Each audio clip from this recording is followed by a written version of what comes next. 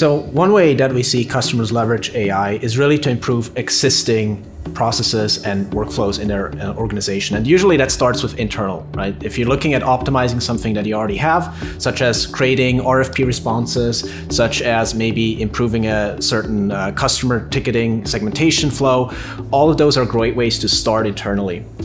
One way that we're also seeing is this concept of chatting with your data, where we introduce a concept called retrieval augmented generation that really grounds the responses of LLMs in actual documents that you have on premises.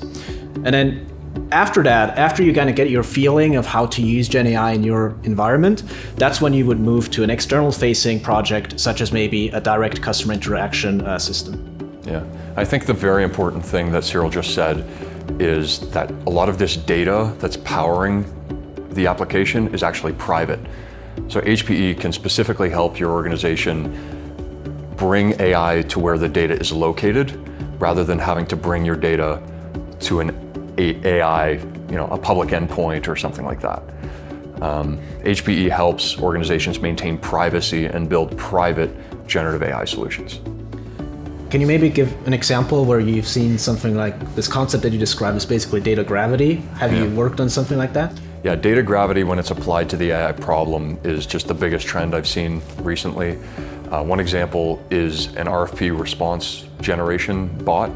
Basically, organizations sign letters of confidentiality and agreements to be able to just bid on a RFP response, and they're not able to use those questions or use a public endpoint to answer those questions. And they also may be basing those answers based on proprietary information about their products and their services, that some of which may not have been released or made public yet.